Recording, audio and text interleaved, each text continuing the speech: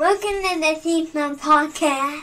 What's going on, everybody? Welcome. It's Tuesday night, and we are kicking things off. We have a very special guest in Trevor Stottlemyre here, and we have producer Paul in the back, and we are hanging out. But I wanted to come on here and talk to you guys for a few seconds and address something. This isn't going to be anything else other than what it is. I don't want to talk about it. It's not going to be a topic, but we just had an assassination attempt on former President Trump's life. And I don't care what side of the aisle you're on or where you lean. We have all members in the Snob Nation here. And the fact of the matter is, seeing something like that, and it was live on the air and they're showing it on the news, seeing something like that can really affect people in different ways.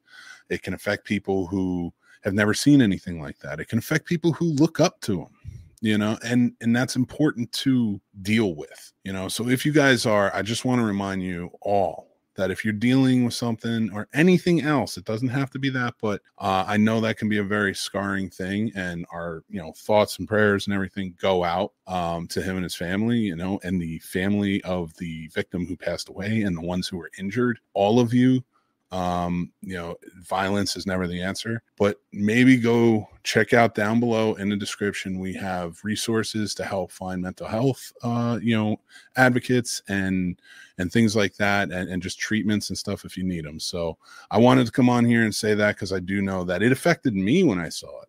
And that's something I'll talk to my therapist about. And this isn't any type of promo or anything. I just wanted to say we always keep these down and down below. So if you were affected by it, you're listening or watching, maybe go check them out, maybe reach out to somebody and get the help you need. All right, everybody. Well, let's bring in our awesome guest and my lovely co-host tonight, Mr. Producer Paul and Trevor Stottlemyre from the Ambassador Radio and Media. Thank you guys so much for being on. Thank you for having me. Absolutely. Guys, I am so excited. We are talking movie monsters tonight, but before we get started, I want to thank, because I didn't do it before, I want to do it now. I want to thank our sponsor of this video, StubHub. Thank you guys so much. If you want to get out and get tickets for concert venues, sporting events, everything else, head on down to the link in StubHub, their affiliate sponsor, and we truly appreciate them. We appreciate you guys for supporting the channel as well. So, guys, before we get started, let's recap a little bit. First, I want to talk to you, Trevor. Tell us more about Ambassador Media. Well, yet again, I have to thank you, Paul, everyone at the Snob Nations for having me again. Ambassador Radio is a radio show and also growing into a multimedia concept that looks at the B-side of music history. And when I say that, I'm not talking like, things that are under the radar. I'm talking under the radar. Yeah, you've taught me something about genres and musical genres I never thought existed. It touches upon almost every genre. And its goal for me is to learn as much about music as the show does. So every episode is a personal deep dive into music that is curated to be, take a trip on the B-side and see what has been neglected for some very nefarious reasons. So I love it. And you do. And indie is so important, and not just indie, but like songs that have fallen by the wayside and artists and things like that that nobody knows about or has ever heard about, you bring to light. And, that's a great thing. Appreciate that. Well, thank you. It hasn't brought anything monetary to me, but it's been, pretty much a life's project since I was in college. So I love it. And yes, I know exactly how you feel, but you can by following us over on Patreon and supporting us if you like. It all goes back to the channel. But I do want to say, guys, I'm excited about tonight's topics. Paul, I know you are, because we're going to get into some horror tonight, and that's your jam. But I want to ask you, because I love you so much, and you look so lovely tonight. How's your week going, buddy? It's been an interesting week. Worked 22 hours yesterday, so I was catching up on some sleep today. So it was nothing wrong with that. Good Monday, Good thoughts. sorry you had to work 22 hours. So I hope that it was worth it to monetarily speaking. Somebody We can hope. So somebody has to do it with their projects. But thank you guys again for joining in today. But I thought it'd be fun now and to kind of explain where this came from. I was thinking about the Dark Universe they were going to put out. Universal was going to try and do, and it started with the Tom Cruise. Ironically, we were just talking about him, but the Tom Cruise Mummy movie, which was not. I may have to do that for Does It Suck? Because when I saw it in theaters, I was like, this doesn't seem as bad as everybody's saying. And then I started thinking about it.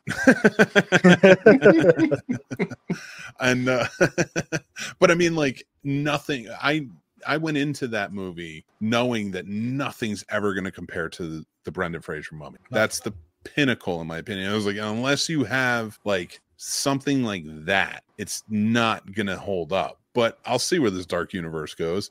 And I think I was just so anxious for a Dark Universe as they were explaining it that I wanted to believe that it was good. Right.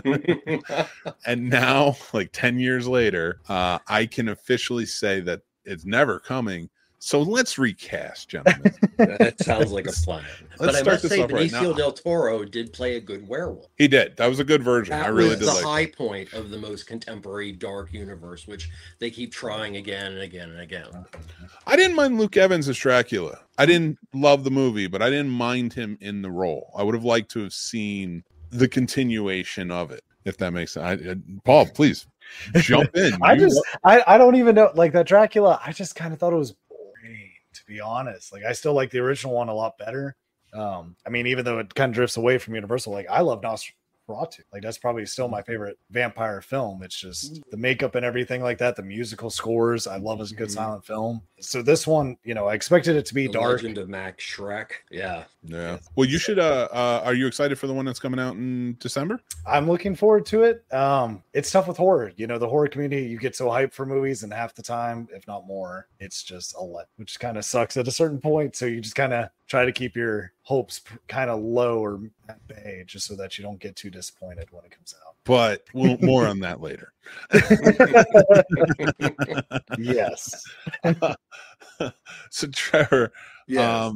you know, you're an aficionado and especially classic films, all film really, but classic films like. And I think when I say I put the emphasis on classic films because most of our wonderful conversations are wrapped around classic films. So I do definitely, like, when I think of these things, I go to you for that. And I think if anybody's going to have a great list, and I did not look at yours still. You sent it to me and I did not look at it.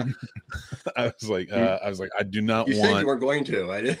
And I also, I pulled up 3 castings on ChatGPT, one with A-list actors, one with B-list actors, and one with predominantly horror actors. I have not looked at it yet. I just typed it in and let it go. I didn't want to see anything while it was I didn't want anything to influence mine. So it's going to be interesting. So it's going to be all of our castings. Now, I went at this from a point of it's all an in-world. They're all, you know, whether it's all, you know, different movies, this is going to be the Monsters universe, this new Dark Universe, and who would I want to play?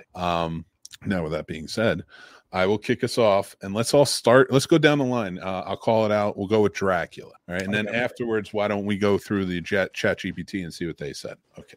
So Dracula, I went with Nick Cage because I loved his Dracula in Renfield.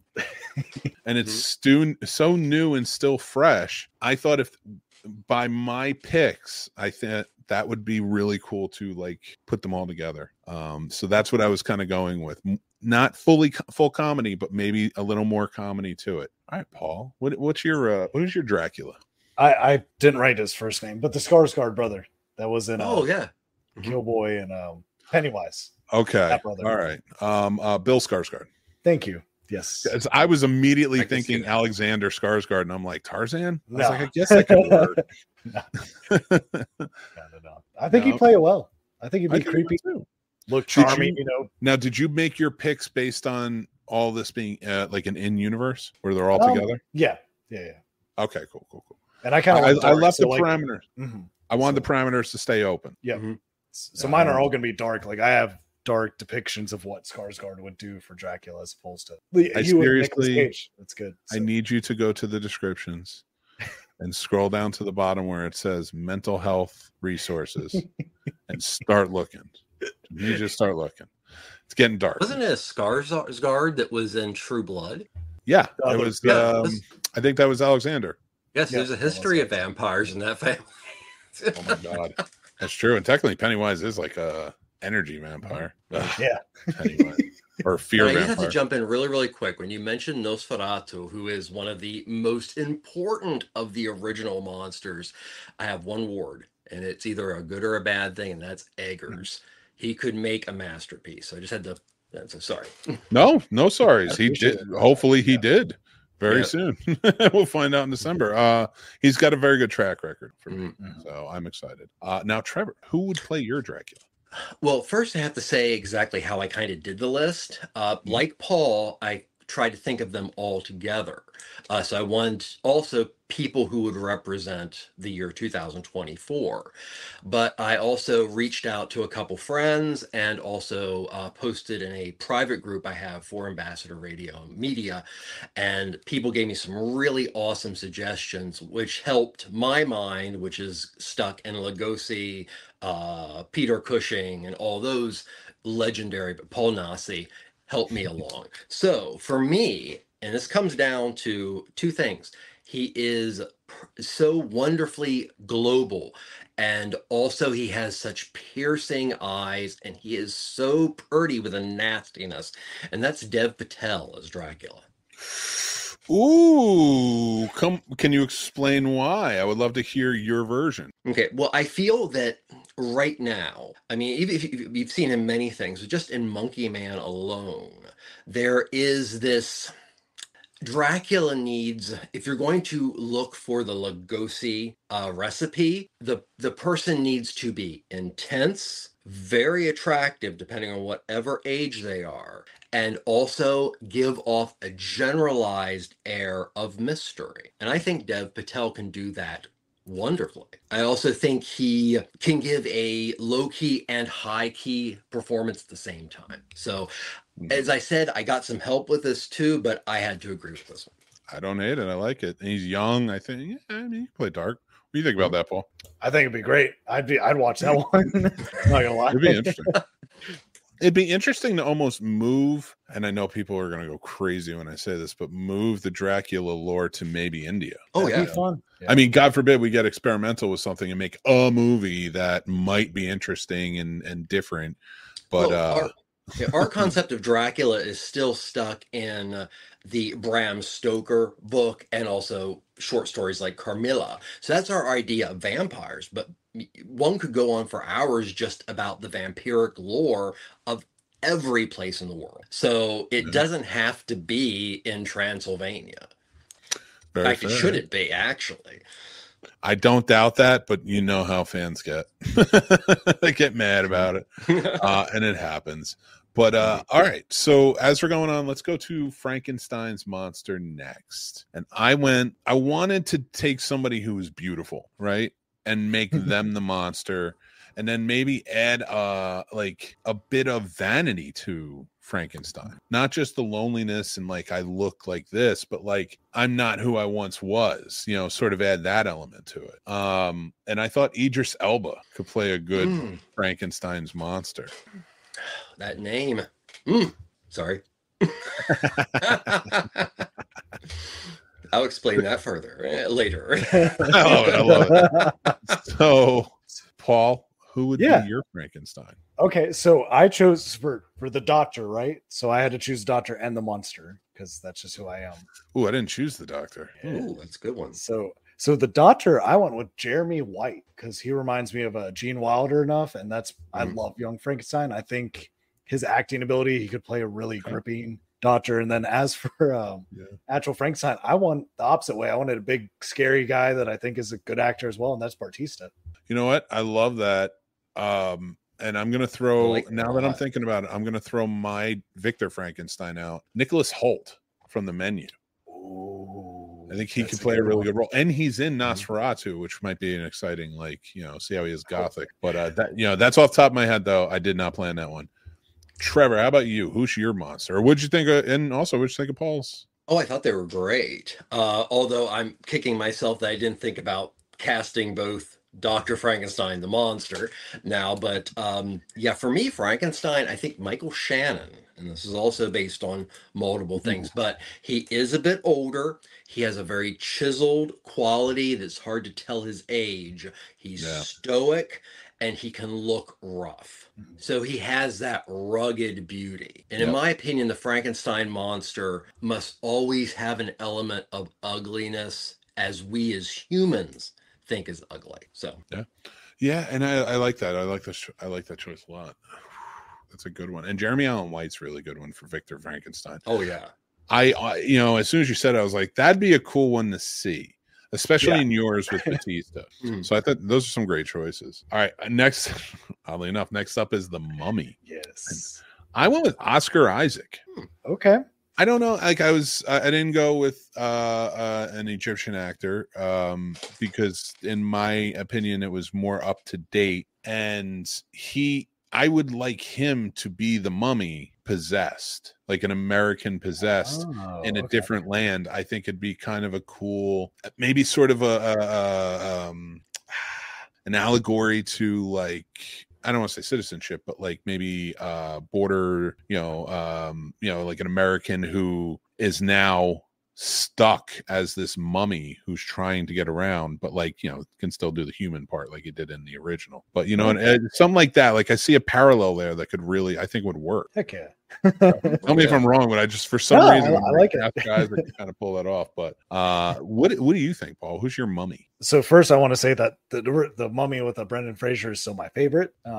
That's just, it's so good. So it was hard trying to come up with the Mummy and being like, all right, if I had to recast it, who would I do? I went with Justin Long. I think I'd love to see his interpretation of playing the guy, traveling over, and he's used to bad shit always happening to him character wise anyways. God, you have such a hard on for Justin Long. I love Justin Long, man. You love Justin Long. You love him. And he's lovable in horror, man. I think if you went the more comedic route, not comedic, but you could do a similar thing with Justin Long as the Mummy for sure. Like kind of like a haphazard became the Mummy is sort of what I'm thinking. Kind of like the Mummy meets Idle Hands was how I kind of envisioned in my head with Justin Long. And could you imagine that? Could you imagine you're the Mummy and like you're trying to come to either one, and like you're stuck in Egypt and you don't know the language, and like you're dealing with these things, and like mine could probably be a little more dark and twisted, whereas yours could probably be like Justin Long is not. I mean, Tusk was dark and twisted, but he was the comedic effect of it. Yeah, like, so he's got a lane. Yeah.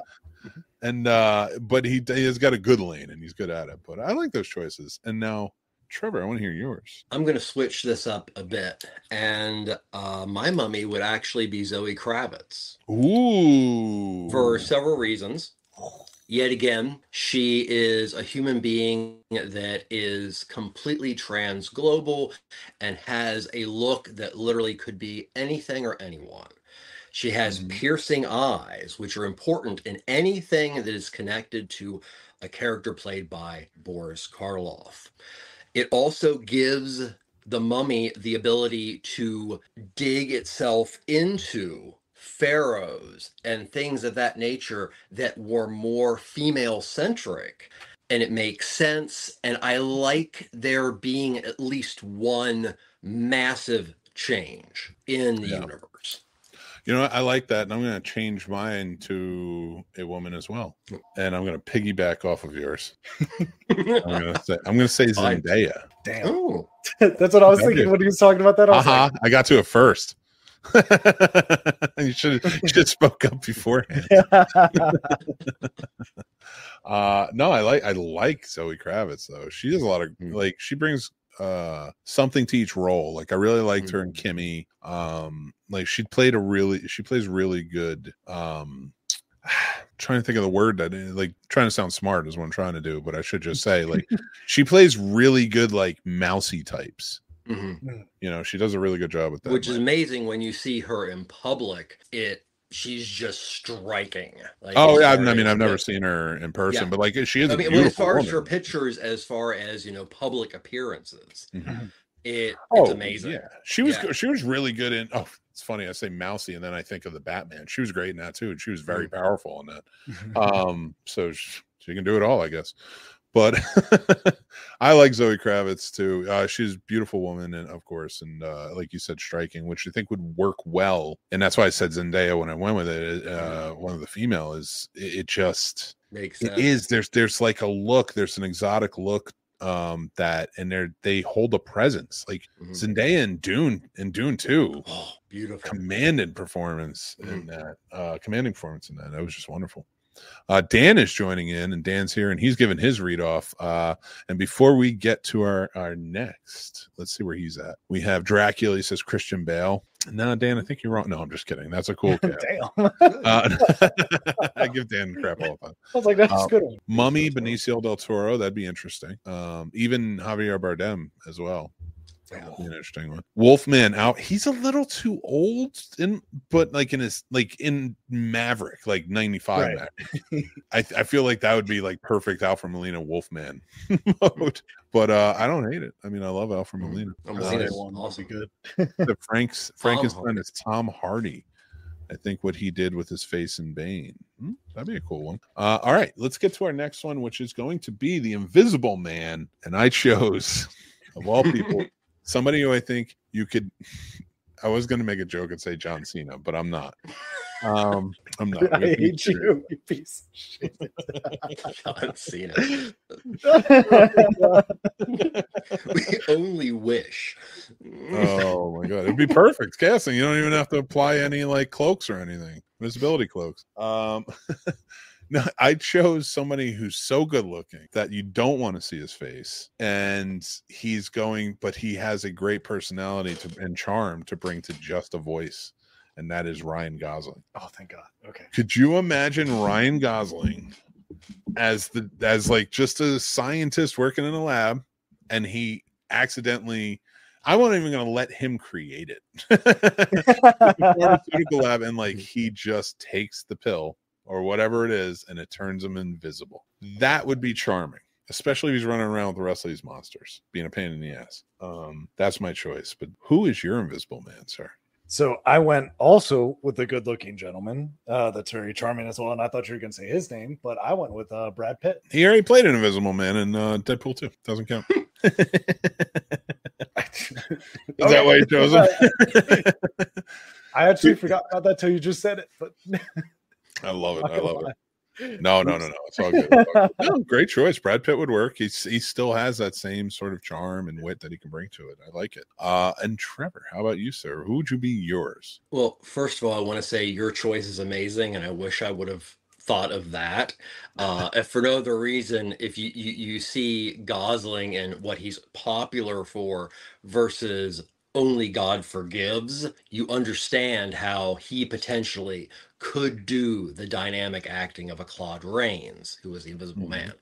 But that brings me to the logic of this one, and I'm on boat with you, Meg. I think the perfect person right now who could be as over the top as Claude Rains is Nick Cage. nice. Ooh. Oh, I'm gonna throw something at you. Okay. Throw something at you. I think if you don't use your choice in Nicolas Cage, another good one could be Jamie Foxx. Oh yeah. Those two really lay into the roles more than I think anybody I ever see. And man, that like I think you could take the roles and interchange a lot of their roles, and they would both give not similar performances at all, but the intense performances that they both bring every time. And that's why I was just throwing out Jamie Foxx on top of that. But I like it. I do. If he wasn't my Dracula, I could see it. Dan is all about Only God Forgives. He says it's Such a great movie. Love that movie. I love everything Ren does. We talked about The Invisible Man. We're on The Bride of Frankenstein. I went with Emily Blunt. She's like my favorite. Oh, right now. good. She just can bring a lot to the role. And especially her playing off Idris Elba. And if we got them all together, like some awesome Avengers type of group, boom, this would be perfect. In fact, I'll tell you afterwards my idea to get all these monsters together again in a new movie. But that would be a franchise. So anyway, now Paul, who is your Bride of Frankenstein? So my Bride of Frankenstein was going with, Bartista and Jeremy White, going with that, and eventually they're going to be together. I went a little older with her, and I went with Toni Collette. Interesting, because I loved her in Hereditary, and she talks with her eyes. She has great facial expressions, a good scream, and I just think she would bring justice to the Bride of Frankenstein. No, I don't hate that. Don't hate it at all. Dan says the Invisible Man would be Rebecca Ferguson. Just thought about that. But anyway, Trevor, how about you? Who's your my Bride of Frankenstein would actually be Millie Bobby Brown. And let me explain why. Wow, both of you. Okay, so if in this world, Michael Shannon is the Frankenstein monster, and as I said, the Frankenstein monster has to embody ugliness of some kind. But Millie has already proven to us she has classical Hollywood beauty, but also has the ability of androgyny. So, of course, no matter how beautiful the bride is, just like the monster, it's bits and pieces. But in this case, it's bits and pieces in the purest mixture of parts to be classical beauty. And that almost brings Michael Shannon to his knees. So. Interesting. It'd be an odd pairing, but I mean, it's an odd story. Yeah. So, I mean, like, I'm not putting it down. I'm thinking about it in my head. A lot of things in my head are odd. So same. Listen, we need that, I like the Dan did not understand the 2024 part of the assignment. I do love it though. No, these are great choices though. Like all throughout time, those are some really good choices for the roles. Sam Dunn says Bride of Frankenstein, Helena Bonham Carter. At one point, I would agree.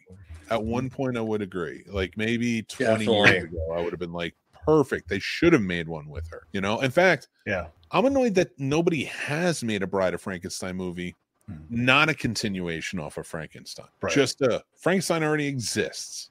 Right. And we already know the story. So tell the story of Bride of Frankenstein, her getting pulled in. They keep the original is the best Universal horror film. I don't think anybody wants to touch it. Ooh. Well, I mean, you don't have to. I mean, people have remade it though.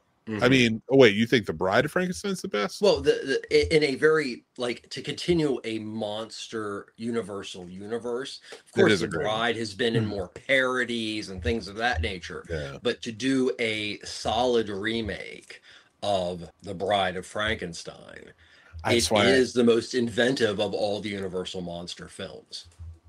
I agree and disagree in a weird way, only because I think that a Bride of Frankenstein remake would suffer from a Frankenstein, remake that it's connected to.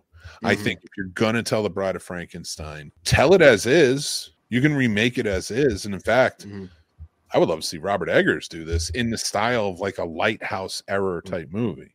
That'd be good, yeah.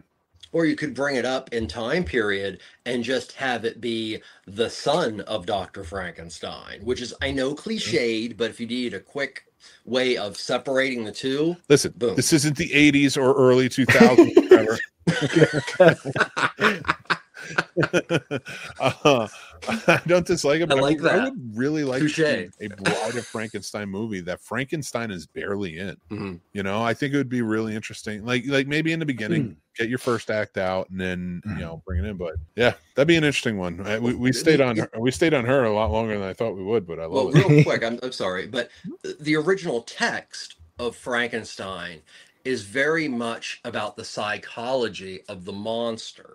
And that's something that hasn't been played with completely.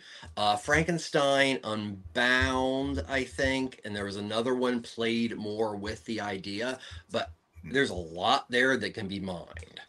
True. And it's just in the book.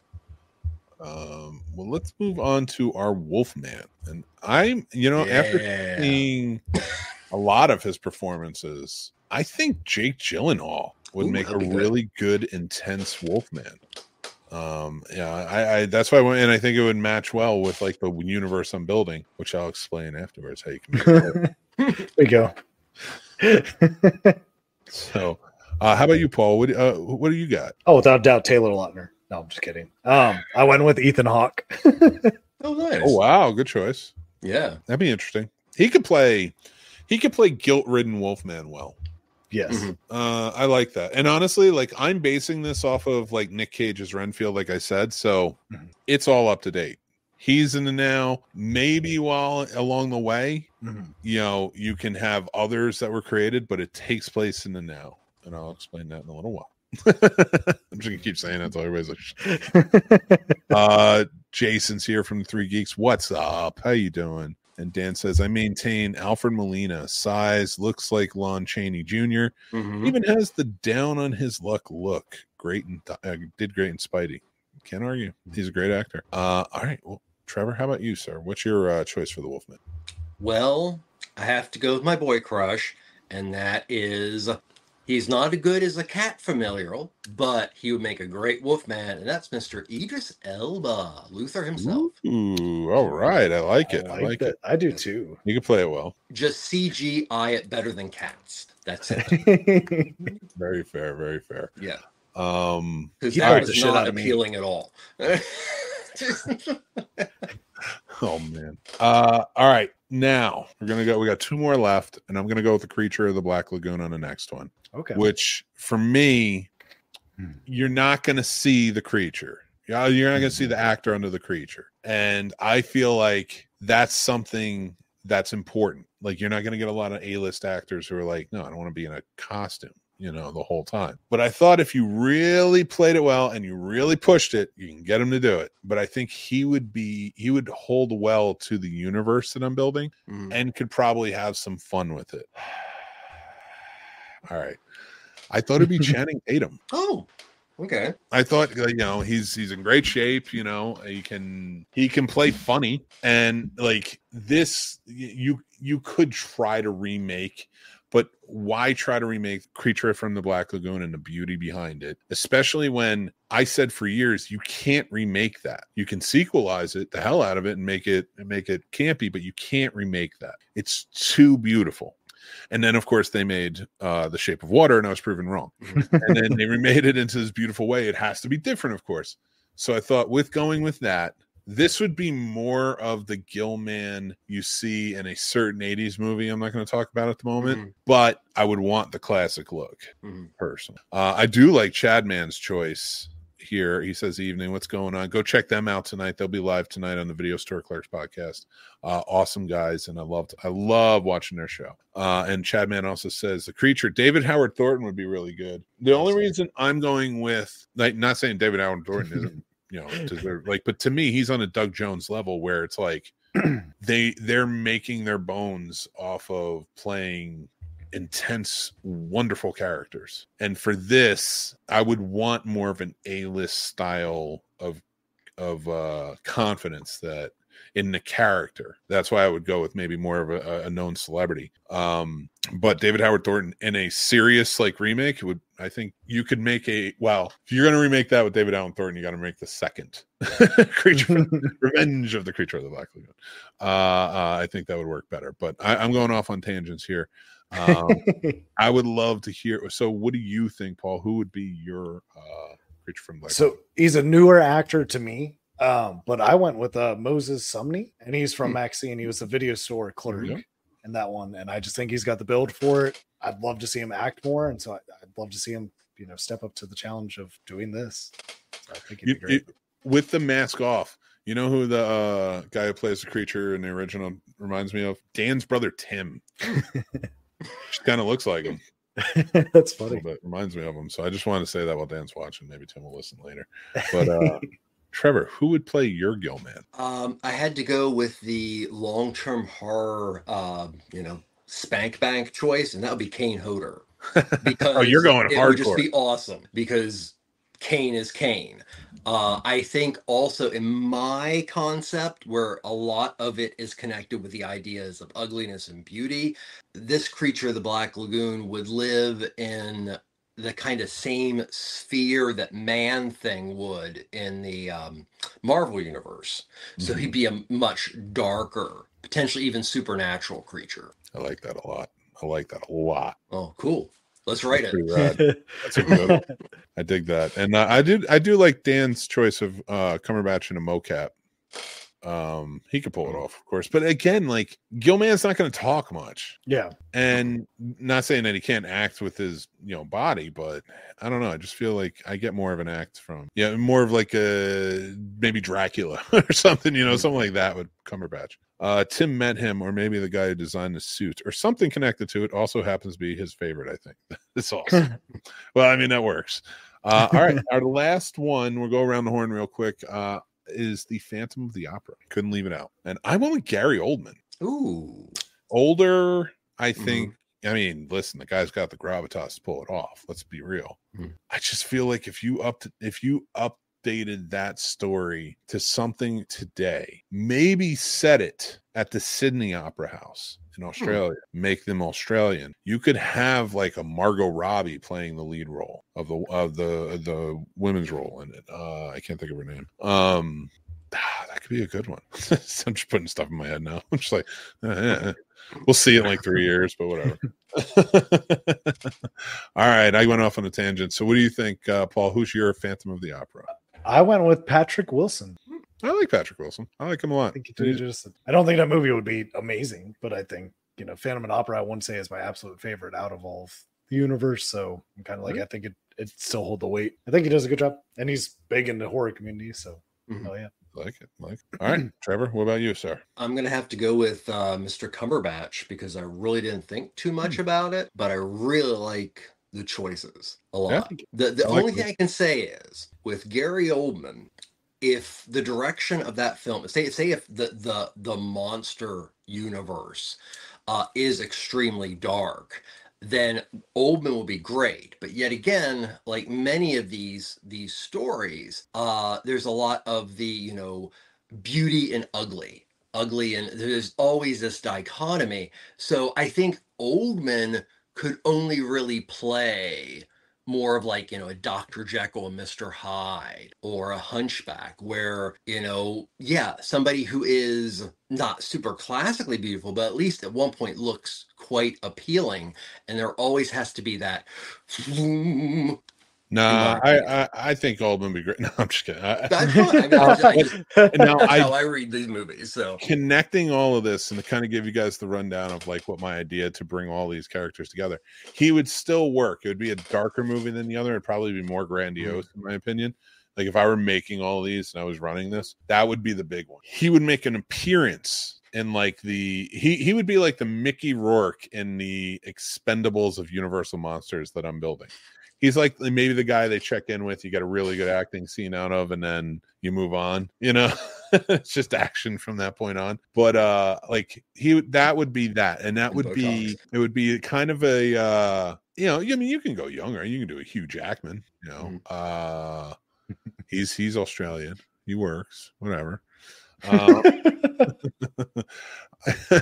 But for me, I always wanted them to meet because they have to take out the Monster Squad, and that would be that would be how you do the Universal franchise, but it's more up to date. Yes, there's like teenage kids involved, but like the older Monster Squad still exists, and like they're still like exist in the world, you know what I mean? Like and so like when you get to them, it's a little more darker, it's a little more disgruntled. Yeah, it seemed like it was happy in that first one, but it's been years of fighting monsters, and now they're older and they thought they were done, and now they're all back. I think that would be fun. Kind of like it. No, it sucked. No. The source material is basically that. So. Well, it wouldn't be just kids though. You would be building a team, and like the Monster Squad would be. Well, I've explained it better. I'm not explaining it better.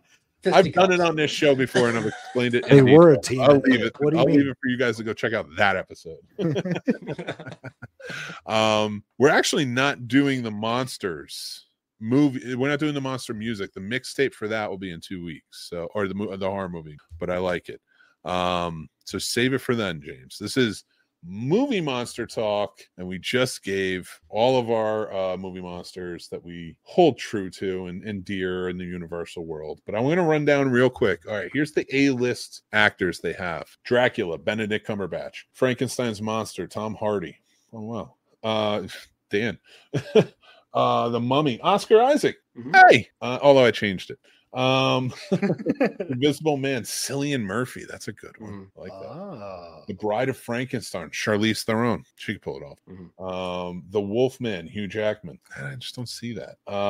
The Phantom of the Opera, Joaquin Phoenix. That'd be a good one. Good one. That's a really good choice. That's better than my choice. Oh God. The Creature from the Black Lagoon, Jason Momoa. I thought about that. That's interesting. Aaron Taylor Johnson, we sleep on him, but he's a good actor too. He might be good in The Creature from the Black Lagoon as well. B-list actors: Dracula, Luke Evans, you and like 3 other people in the movie that day. Frankenstein's monster, David Hopper from Stranger Things. I like it. The Mummy, Naveen Andrews, who was on Lost. He was in tons of other shit too. The Invisible Man, Dan Stevens. I like that role. I like that. He's a good actor. The Bride of Frankenstein, Elizabeth Debicki, who we just saw in Maxine. She plays the director. It's a good choice. Oh, the Wolfman, Carl Urban. Ooh, that's a great choice. I didn't even think about him. Oh, this is the Phantom of the Opera, Adam Driver. I don't know. I think Joaquin would fit more in my version, but I think Adam Driver would be a good choice. Yeah, not a bad choice, that's for sure. Creature from the Black Lagoon, Joe Manganiello or Manganiello or whatever.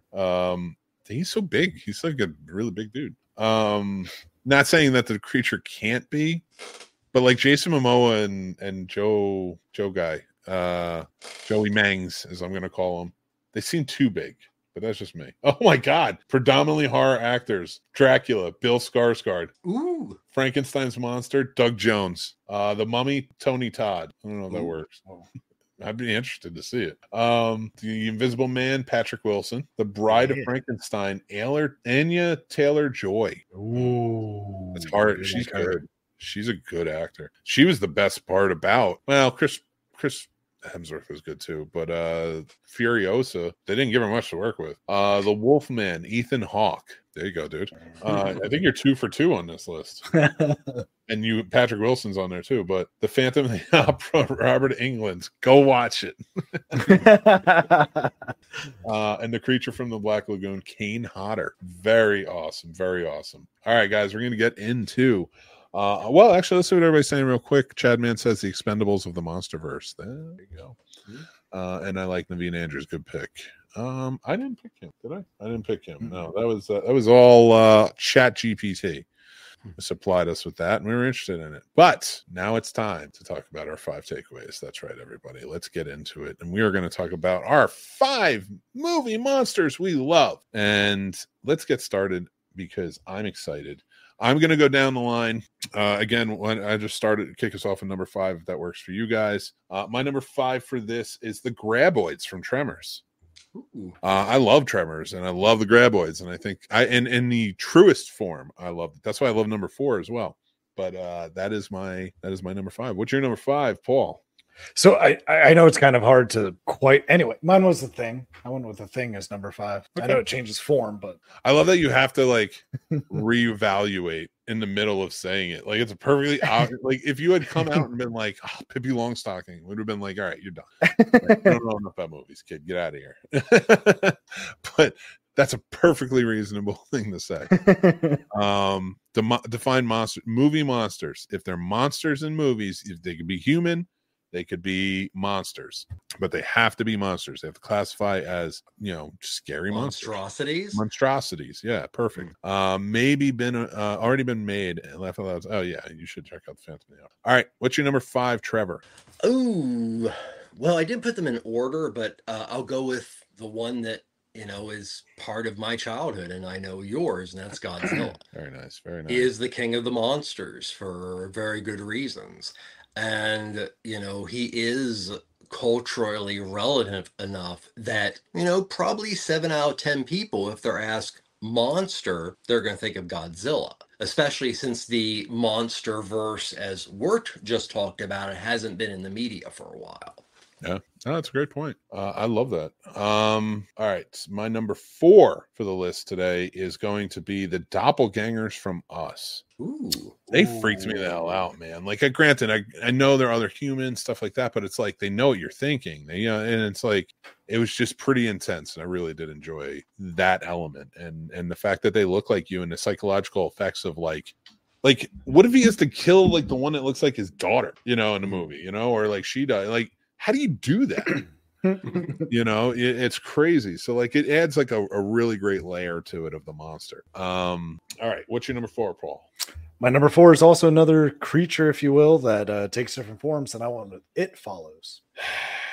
But it counts. It's a movie monsters, not ghosts. It's a monster. It's a monster. It's ghosts. It's a monster. A ghost that looks different every time it walks. Yeah, it's terrifying. People are scary as shit. Like it's like you're pitching in the All-Star game and you're just waiting to get there tonight because you got all these curveballs. Can't wait to see what 3 through 1 is. But I decided on the Angel from the Angels in the Outfit. It's gonna be the Invisible Man. It's gonna all be invisible thing. Oh my god! All right, what's your number 4? No, not number 4. You're number 4, right? Yep. Yes. What's your number 4, sir? You threw me off with your curveball. So my number 4 is kind of a movie monster, but I picked it more in the fact that it has, become to have such meaning of both an oracle, a monster, but also something really cuddly, and that's Mothman. And I think we're going to see Mothman in film a lot more in the near future. E2 Stottlemyre, E2.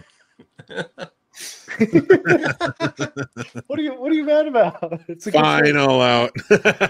great choice, Trevor. No, it's a good choice. Thank you.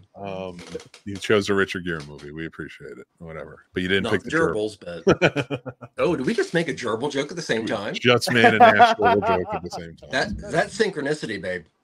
I love it. The synergy is strong in this. Like Right. his rectum right now. So I'm sorry. Oh god. We shouldn't talk about those things. So. I saw those South Park episode. Number 3 on my list for movie monsters is actually the Xenomorph. Ooh. It's just an amazing design. Still in that original movie. Like I love them in all of them, but like because the Xenomorph never really had a bad design, except for maybe Prometheus. But I'm not really counting. But that first one was just French kiss, chef's kiss, whatever the fuck it's called. French kiss. I'll make out my tongue. I'll make out my hand later. And it's all H.R. Geiger. If they had not happened to run across his work, we would not have Xenomorphs in any way as we know it. I love it. So what's your number 3, Paul? It's gonna be the aliens from A Quiet Place. Ooh. Okay, so at least that's over. That's a good one. That's terrifying, man. I pop too much. I make too much noise. Listen, I would die so quick. Dan says Blob, Xenomorph, Predator, Gremlins, Deadites in that order. PTK says Xenomorph for the win. My friend has a dog that looks like a Xenomorph. He salivates just like it. Stay away from that dog. Might have rabies. No, just be a crazy. It might actually just be a Xenomorph. You don't want to hear it. All right, what's your number 3, Trevor? Ooh, my number 3 would be zombies. And I pick a generalization like that because we're just talked about the Universal monsters. And at the time period of the Universal monsters, there weren't many films made about zombies. And what were made by usually Val Lewton and Jacques Tourneur were B-list movies. This is a monster that in itself just represents everything that is the proletariat of the Monsterverse. So you can, especially if you look at Romero, but if you also look at Fulci and his later zombie work, you can do anything allegorical with a zombie. Okay. So that's why I have to pick them. And I think they are the monster for our time, where the other ones were for another. Well, I got to challenge you. Which zombie? There's different kinds. Which one do you choose? You have to have a favorite in this one. I would have to go with the zombies from Land of the Dead. Interesting. Kind of coming back with a little more reasoning. I dig it. All right. I think that's the Romero film that rings truest to 2024. Very sweet. I love that. All right. Here we go. It probably took place in 2024. I have to go back and watch. Number 2 on my list is The Gill Man. Ooh. We just talked about him. We just talked about why. I love the suit. I love the movie. Everything about I wish there was more depth to the character in movie lore. Mm-hmm. I would love to see something done well, but there have been the ones that do exist are gems, and I love that character. So that's why Gilman is number 2 in my heart. But you, Paul, what's your number 2? Curveball. No, mine is Pennywise. Ooh, nice. I'll take it. Tim Curry one? I know you'll take it. Oh. Yes. And if I had to deal with zombies, the ones that freak me out are the ones from 28 Days Later. I'd be so The Rage. Yeah. Yep. I don't have the cardio for that shit. They just run nonstop. I'd be done. I'd just stop. I'd stop smoking cigarette until I could fucking just sorry. That guy, when he jumps out in the second one, and he gets out of the house and they're all chasing him to the boat. Shit. Oh shit. Yeah. I would have just been dead. I wouldn't even jumped down off of the roof. I wouldn't have made it out of the window. I think you would have. Adrenaline, the will to be alive, I think, would surprise you. There's no flight in my fight or flight anymore. Straight. I will create the distraction for you. So that's sort of my level right now. But Trevor, what is your number 2? Okay, so my number 2 did appear in a movie, but I didn't like the movie. And my number 2 is Slender Man. And why I say Slender Man, not because I'm a huge Angus Scrimm Phantasm fan, which there's a connection there, but I picked it because we're talking about a movie that kind of uses this concept. And Slender Man is the first of what is called a creepypasta. And right now, creepypastas are taking the place of universal monsters, but also the concept of Slender Man and lore and analog horror is so now.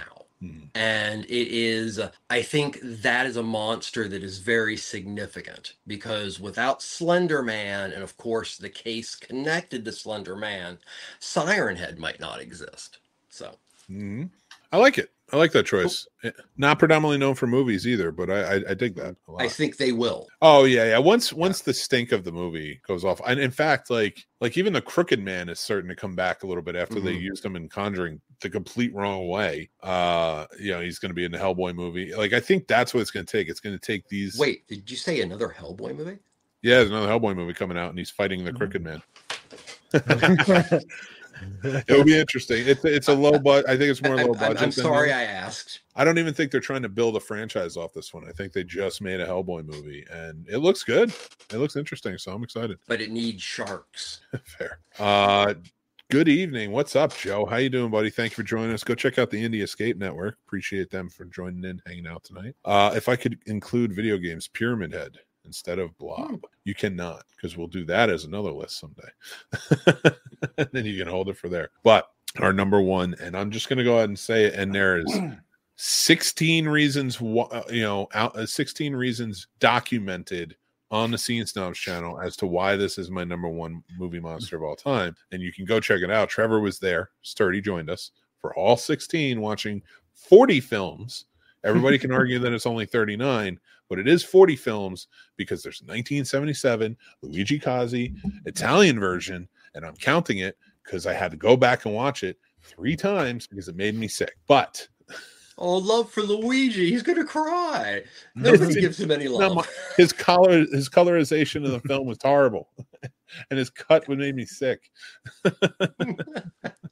But there are 40 films and a lot more if you count TV. But yes, it's Godzilla, 100%. Go check out our full retrospective of all 40 films and TV shows and everything else. So I'm not going to say much on it, but I love that beautiful big green, son of a gun. I love him. He's my favorite. So how about you, Paul? What's your number 1? I went with the killer from In a Violent Nature. Ooh, I need to see that. It was really fucking good. Awesome. So good. What's wrong? Boring. It was not boring. It was so good. I haven't even written a review because I've fallen asleep like twice trying to write it. Really? Like, I can hear crickets. There's that weird bird that whistles in the long run while he's walking and walking and walking. Yeah. You ever walked in a forest? Same shit. He was going to Same Mordor. shit. That's what was happening. He was just killing his way to Mordor. I don't want to do Fair it. enough. Rip someone's head through their own ass, bro. Listen, A marketable talent. it's a marketable talent for sure. Oh yeah, there's a niche for that. You get fired every week. You gotta stop throwing them curveballs at me left and right. Coming to a red room near you. I love it. So, Trevor, who's your number one? So I they're in movies. I have to say humans, especially if you look at horror and its progression over the past 30 years. You start seeing more and more concept of dystopia, apocalypse, climate change, Godzilla. When it comes down to Dr. Frankenstein, it's all about humans. Humans are the most of the monsters. I know it's generalized, but I had to do it. It's hard to argue because even on Supernatural, a show where week to week they fought supernatural monsters, they always said that humans were the things that scared them the most. Because it's true. Oh yeah. You can expect the killer to be a killer, but you can't expect the human to be human all the time. Humane. Yeah. So the humans from It Follows don't count, though. They're not human. Those aren't human. Humans. More the Do you think that's kind. a human chasing after them? They think it's a human. That's their representation of an STD. That's AIDS. Is following them. Is basically what they're saying. That's that's so sorry. Your STD humans don't count. Your STD ghost. They're humans. people too. Like, No, I mean it counts. It's your list. Your STD ghost humans though, like are the worst.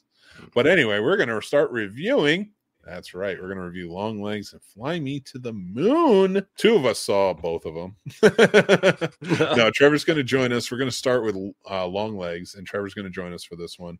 But yeah, guys, all right.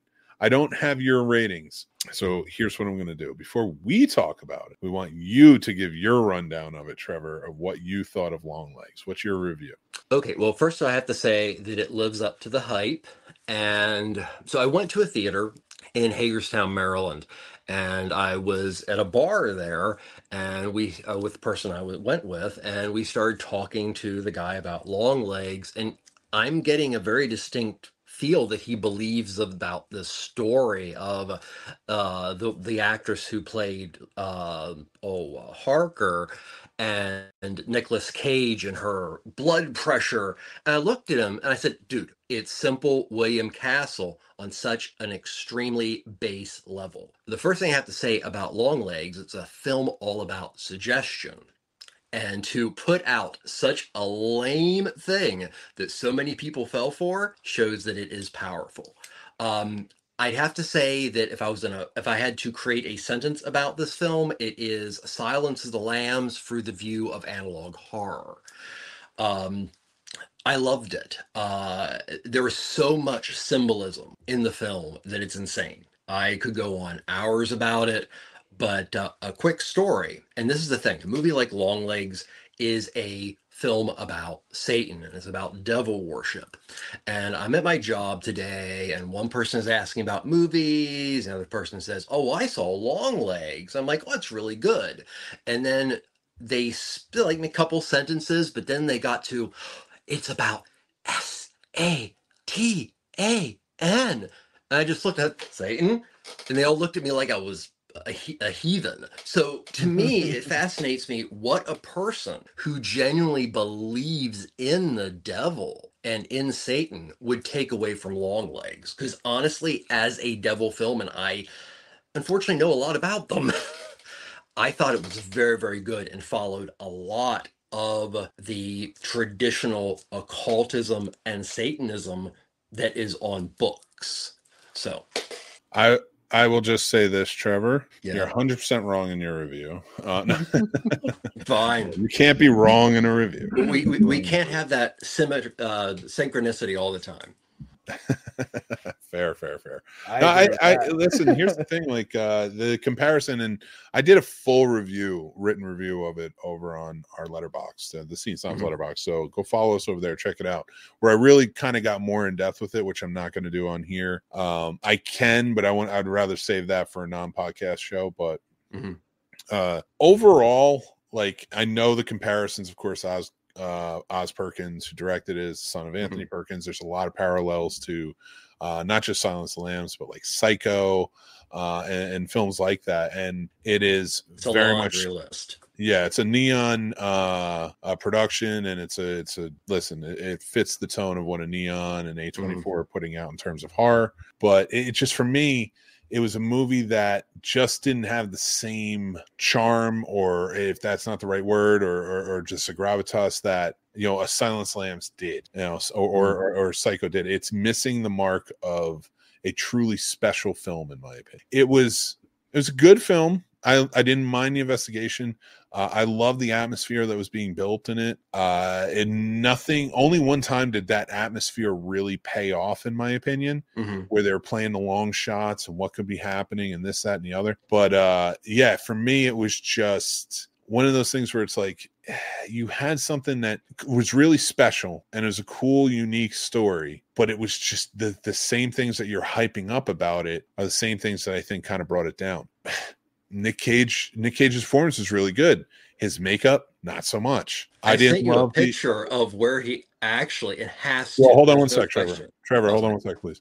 I just want to finish my point in my review, and I want Paul to get to his, and then we'll talk about it a little bit after. But so it didn't land for me. As soon as you see it, like I'm just like, yeah, all right. It didn't scare me. It wasn't like, I could see why it's a creepy figure, but there's a lot of like just stale dullness to it, especially Micah Monroe, who I really enjoyed in Watcher, and I liked in It Follows, but I didn't realize in It Follows that's just a personality she seems to be holding.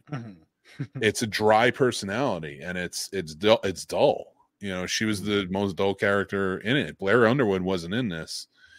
I don't think it would have had the same flavor of being carried in an exciting way. Everyone in this, with the exception of Nick Cage, was just very dull. I thought Alicia Witt, who I do like in some things, was miscast as the mom. It just, a lot about it. I was like, I felt like there was forced connections in certain areas, but it just did not land for me. I don't think it's a bad movie. I'm glad I saw it. I do think I need to see it again. I'm always open. And when a movie that I think is good like this, opens and I didn't have a connection with it, or you know, I didn't like it, or however it plays out, I do like to check it out again to see what it's about. You know, see what I really enjoyed about it. So I will see it again. I might have a different take on it, but overall there were just some things that, like, it just didn't.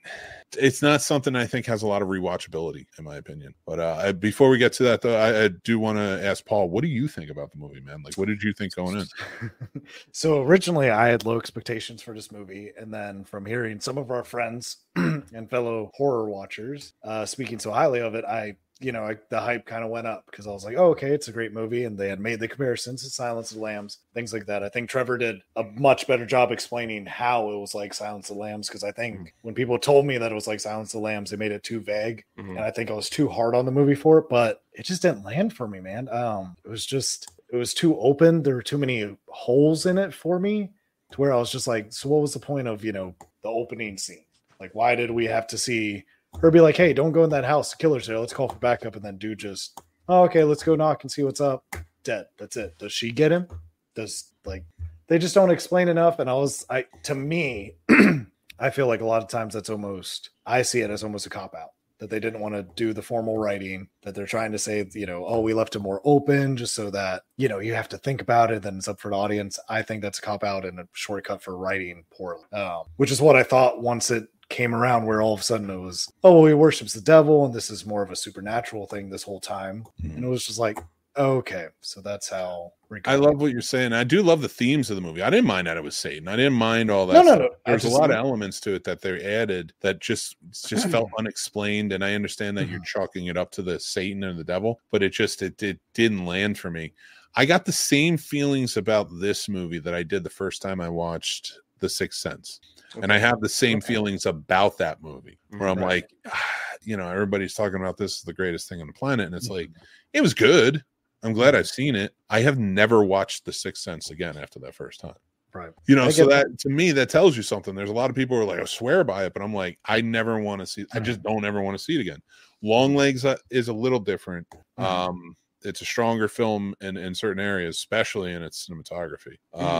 Yes. But I do want to rewatch it. I do want to, capture maybe some of the charm that everybody else is finding. But now, Trevor, you were talking about the makeup earlier. I would love to hear what you were going to say about that. Oh, well, it's I wasn't blown away by the visuals of Nicolas Cage, because basically it's a mixture of a concept kind of like Buffalo Bill, but also a character played by Tiny Tim, who was a ukulele player, in a 1985-87 film by Ohio's Bill Rabin called Blood Harvest. Oof. And you're like, oh man, okay, how in God's earth could that have potentially I see it. I see it. And also, here's the thing, and this is why I love the movie on so many levels, and it is a just referenced explosion by Oz Perkins. And there's a lot of times that he even takes the liberty of going and mixing with existing lore of other movies. And I really truly think that I love this movie because I think it's film's first attempt at analog horror. Well, okay. My only argument here is that, like, when Nicolas Cage is talking about the character of Longlegs that he plays in the movie, he says he drew a lot of comparisons to his mother. So, and I don't know what that means. I've never seen his mother. I have no idea. I'm sure it's not look, but I'm sure like just the way she talked or acted or however it was. Now, it's a good place for his person to be if he's, Yeah, but when I see that, I'm like, I can see that. I see what he's saying. I see basing it off of like his mother, and maybe this is what she was like, or that. But then that removes me from the fact that Alicia Witt didn't play it like a mom at all. She just seemed like a roommate that this woman went back to go visit, like an old roommate this woman went to go visit. There's just a lot of stuff that was just really didn't work for me. Even that beginning, the clairvoyance, I got it. I understood with the orbs and everything else. I don't need it explained. And I'm not talking to you, Trevor. I'm talking about people in the comments. I don't need it explained. I got it. I don't hate the movie. I don't say don't see it, but I don't think it lived up to the hype. And I think there was a lot of elements in it that, although could have been cool if they were explained, but not fully were. They were just kind of left to lore, and that doesn't work for me in a movie. But we give our ratings 1 out of 5 here. Trevor, what would you give this 1 out of 5? A 4.5. 4.5, and our man Dan definitely agrees with you. He gives it a 4.5. Of course, Master Shake is over on Betting Bros, and you can check him out on Master Shake's moderately entertaining mixology minutes. Sometimes had to pick on him a little bit, but 4 out of 5. Those are the people who liked it. Now, again, mine is based on middle of the road. Go check it out. But I gave it a 3. Paul, you gave it a 2.5. Do you stand by that 2.5 after everything Trevor said? Yeah. I mean, I'll rewatch it. Maybe that rating goes up, but as for right now, it's still 2.5. All right, I dig it. All right, well, that's our rating for that. Now we are going to get into the movie "Fly Me to the Moon." That freaking song. But Trevor, do you want to stick around for this, or we want to let you go? Honestly, I really don't have much to add. I didn't see it, but I want to thank you both as always. This has been a pleasure. Yeah.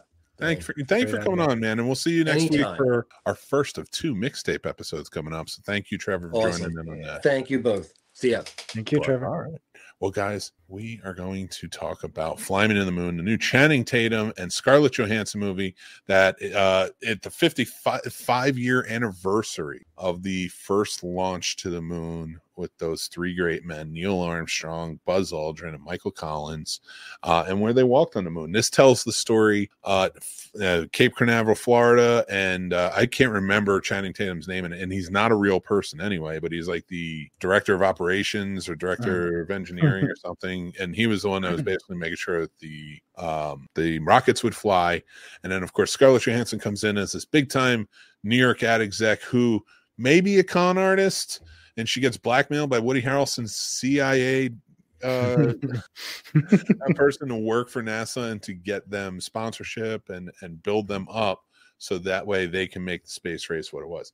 Now, I will tell you, I didn't hate this movie. I actually liked it more than Longlegs. And well, no, I didn't like it more than Longlegs. I had more fun with it than Longlegs. It is your garden variety rom-com, but with, a few more little fun blips and stuff like that on there. It's not the way for streaming for it, in my opinion, personally. Mm-hmm. But, you might want to check it out. It's very dry in a lot of areas, whereas I think Scarlett Johansson and Woody Harrelson kind of carried this whole film, and Jim Rash did a fun job playing the director. Because at one point they do make her without the rest of NASA knowing create a moon landing in a soundstage. Again, they say all this is fake, but I have to argue, why would you do that? 55-year anniversary of the first launch. Like, why would you do this? The first time we put a man on the moon, you have people who not only think it was faked, but also believe that the world is flat. Mm-hmm. And you make this movie. Mm-hmm. Either you make this movie because it's like the UFO thing where like, oh my God, COVID exists. And then like everybody, UFOs exist, try and like divert us. Either you make this movie to try and make like cushion the blow to the fact that you did film it. Or you are just asinine and throwing kerosene on the fire, not even gasoline, kerosene on the fire. And that old shit too from Victorian era. It's not diluted, and it just is going to go up in flame. You're even throwing whale blubber in it. It's over. You've just exploded it all. Why would you do this? Why would you make this movie and think it's a fun tongue-in-cheek? The actual story was good. You could have I think this movie would have benefited from not making it in the soundstage and only making it her trying to be a great PR person for NASA and him trying to get him to fly. And then at the end, they come together in love. I would have preferred that.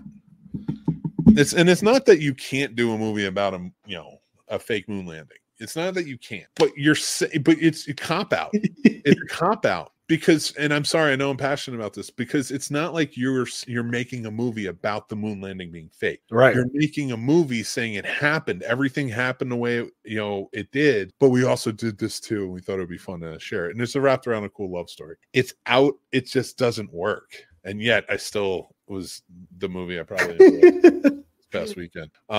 It's killing me, and I'm sorry I'm putting this up late, but if you're watching, you're seeing spoiler warnings, so good luck. Paul, I have spoken enough.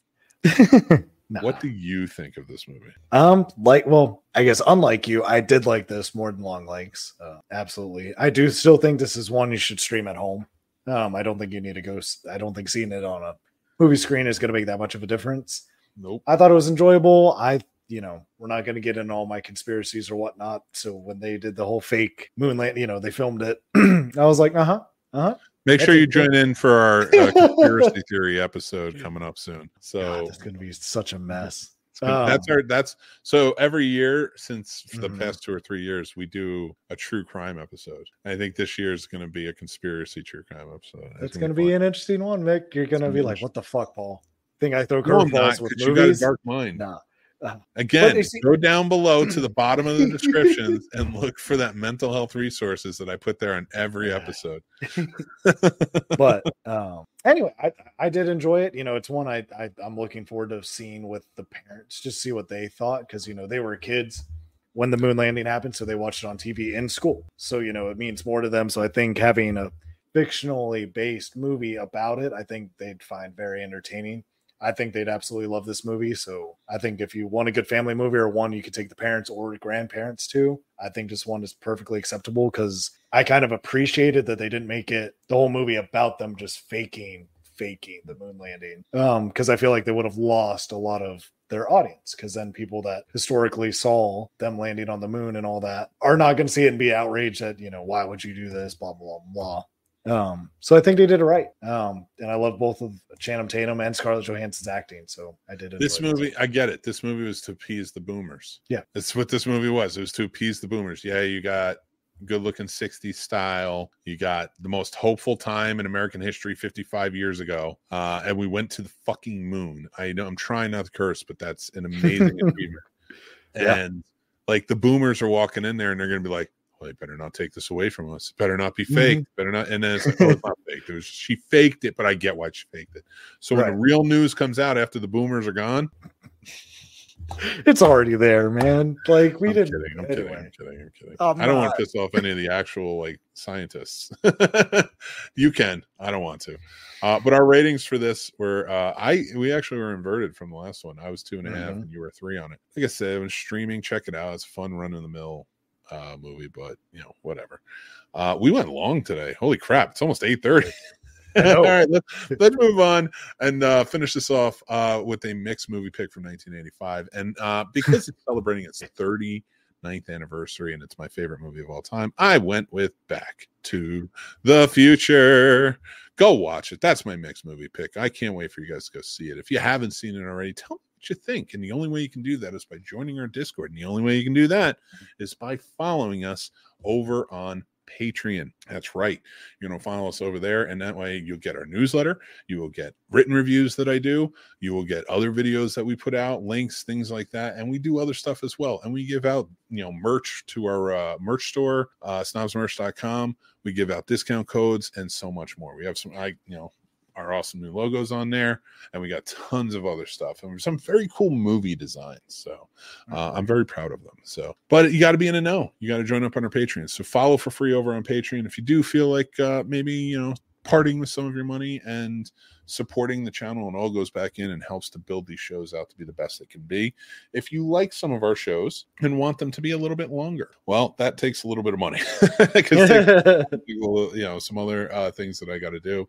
But if you guys are interested into it, we got a lot of fun stuff coming, but join up on the Patreon, and we have shows that are for the perks of the paid Patreon tiers, like Warp Factor Fiction. You get early. That's a Star Trek rewatch episode I do with my kid. We have other shows that are coming out as well, and we're going to be doing special live events over on Patreon. So we can't wait to have you be there. Thank you guys so much for joining in, hanging out with us. Thank you to our sponsor, StubHub. We appreciate you. Go down below in the links. Check out StubHub. Get your tickets for that concert. Get your tickets for that whatever you want to go to, a sporting event, anything else. They got everything on there. I use StubHub. We got our Taylor Swift tickets on there. I've always bought all my tickets on StubHub. They're usually cheaper, and I like them. But guys, that is what is awesome about this sponsor. So go check them out. And thank all of you. But before we get there, I do want to say, Paul, you got anything to say before we go? It's still hot, so stay hydrated, y'all. Keep watching. Keep listening. Keep loving the magic of movies, even if you get movies like Longlegs. Oh, that was a little harsh. That's okay. That's okay. But guys, thank you again for joining in. Thank you, Paul. Thank you to our guest, Trevor from Ambassador Media. Go follow him. And thank everybody for just being a part of this nomination and really joining in and hanging out with us. Until next time, I'm Mick Manhattan from the thescenesnobs, and we hope you would just have an amazing time being a part of this nomination. Remember to be kind to each other, stay classy, and take care of yourselves, because that's important. And until next time, bye.